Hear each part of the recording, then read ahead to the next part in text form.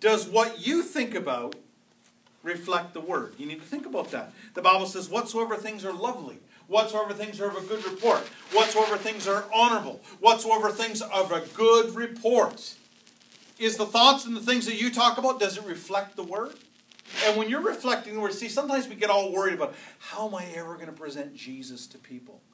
When you begin to reflect God, when you begin to reflect God's Word, when you begin to reflect the Word of God in your life, it will change people's life. I was driving by and I see at the panorama now the Bible that we as a church used to sponsor and we used to set it up. I remember when we first were setting that up, and it was quite labor intensive and we had to store it and all that kind of stuff. So we don't do that now. But when we did, there were people that were, I remember the board was telling me that, well, they kind of want to move it around. They don't want it quite as visible because it's the Word of God.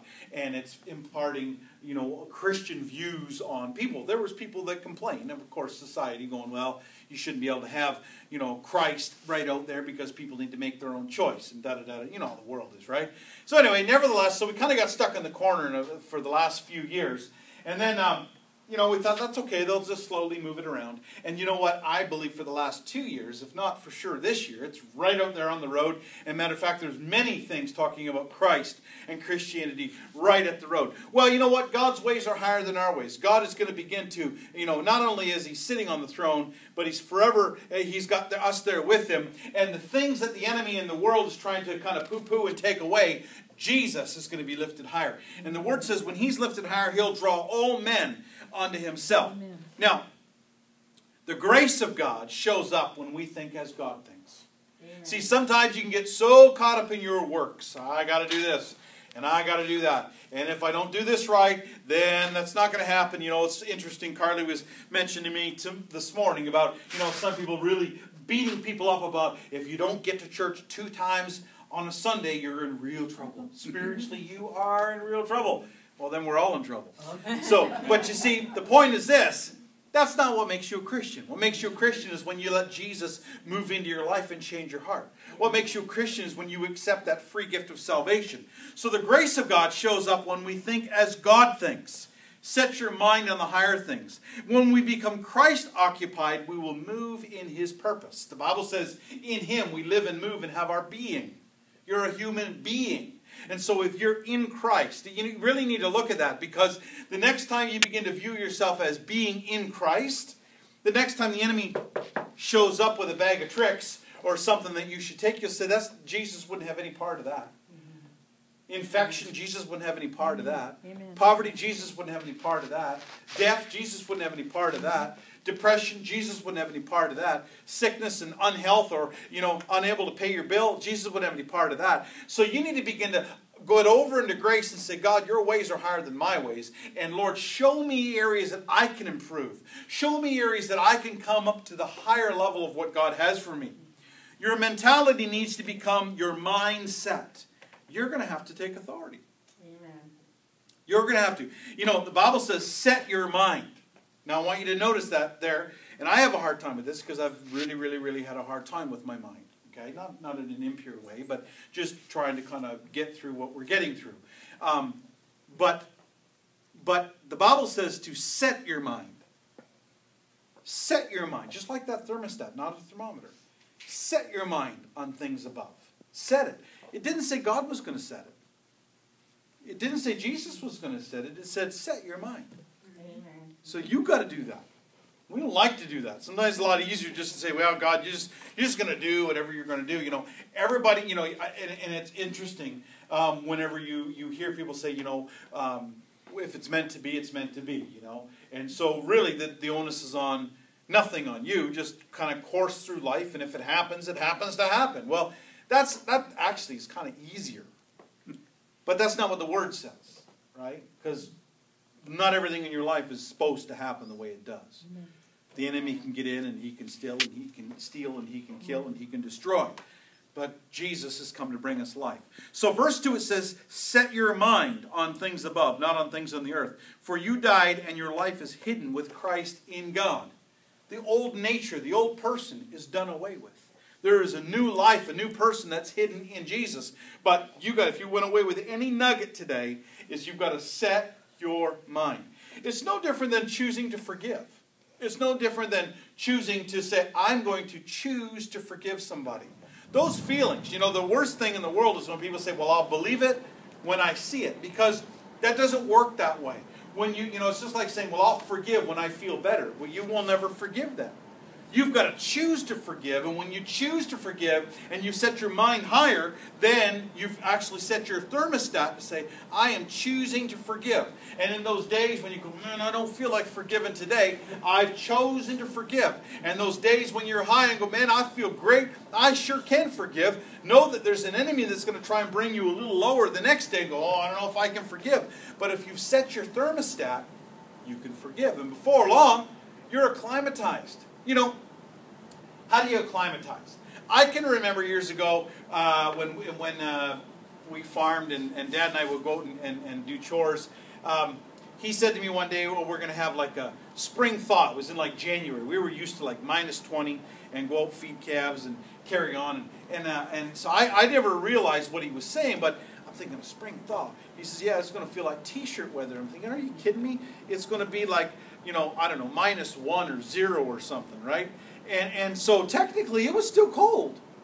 But boy, did it feel great. It felt warm. I knew it was T-shirt weather. I mean, it's like you could run out to your car in your boxer shorts and not freeze. I mean, it's okay. So what I'm trying to get at is this. You begin to acclimatize yourself to something where we go, how come it's okay? We're okay with weather like this. I mean, if you were to say in July it's like this, you say, oh, it's so cold. But you begin to acclimatize yourself. And when you go from really, really cold to 0 degrees, you go, man, it's really warm. This is so doable. I could do this all year long, and yet it's still cold. So you begin to acclimatize yourself so that every time the enemy throws something at you, you've acclimatized yourself, set your thermostat at a higher level and say, you know what? It may be a bit of a bump in the road. It may be a bit of a sad day. It may be a bit of a rainy season. The sun may be hiding a little bit. There might be some clouds in the sky. But my thermostat is set in higher ways, and I move forward. And so success is based on right thinking. Failure is based on wrong thinking. What can be a failure in your life? Did God really say? Does God really want to help you? Does God really want to answer your prayers? Go with me to Proverbs chapter 23, verse 7.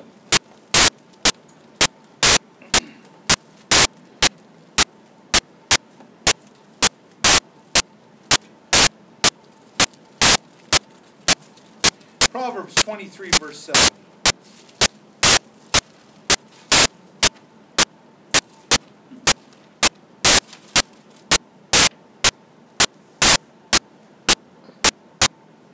The Bible says, for as he thinks in his heart, so he is.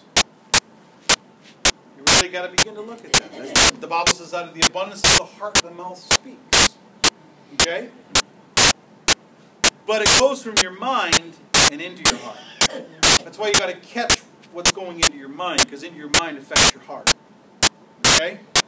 So we need to become aware. All right? We need to become aware that our thinking does affect our heart. Go with me to Philippians 4:8. Philippians 4:8.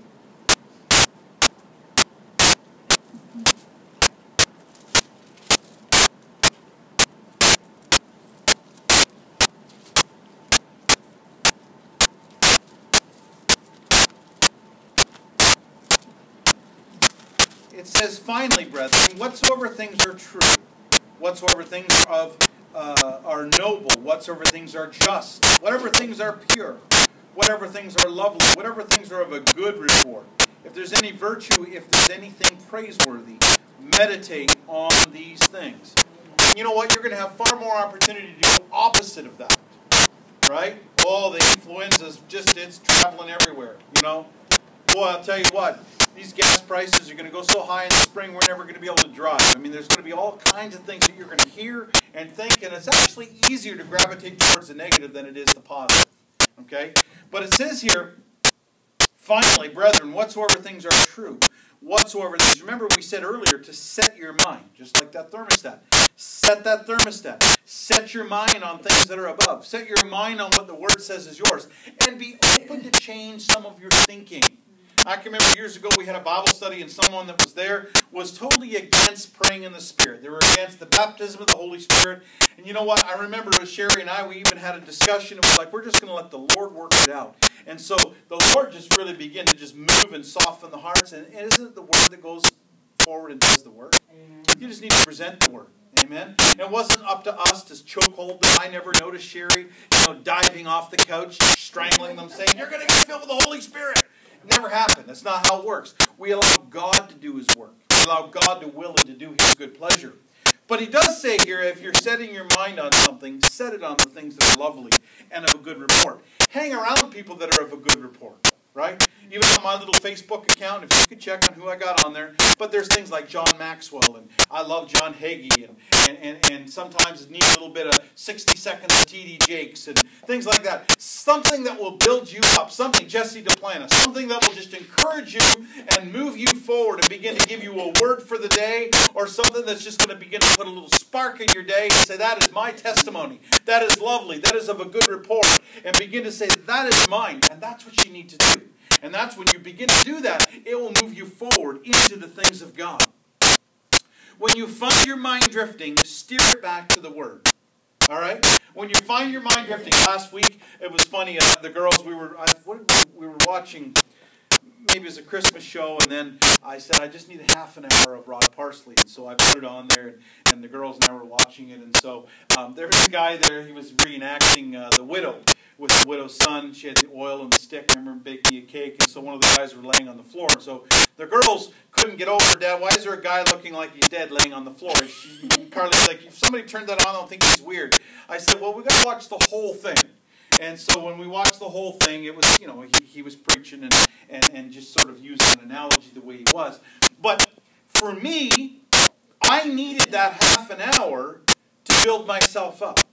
When you find that your life is sort of don't let it crumble.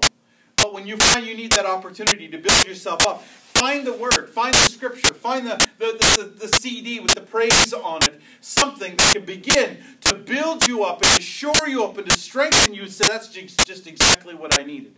Amen? That's just exactly what I needed. And it's interesting when you begin to do that. And so, it was just we probably only watched maybe 8 to 10 minutes of what we needed. And praise the Lord, we'll put our Christmas show back on. But something exciting, Surround yourself with people that are exciting. Surround yourself with the Word that's exciting. If you're just going to hang around people that are always, sort of low-level living, it's never going to work. Eeyore, can't work out, doesn't work, it's cloudy today, it's raining all the time. We're never going to get anywhere. What you're happening is you're actually becoming that thermostat, and you'll drop down to zero. Thermometer, sorry. You'll drop down to zero. Set your thermostat at where you need to be.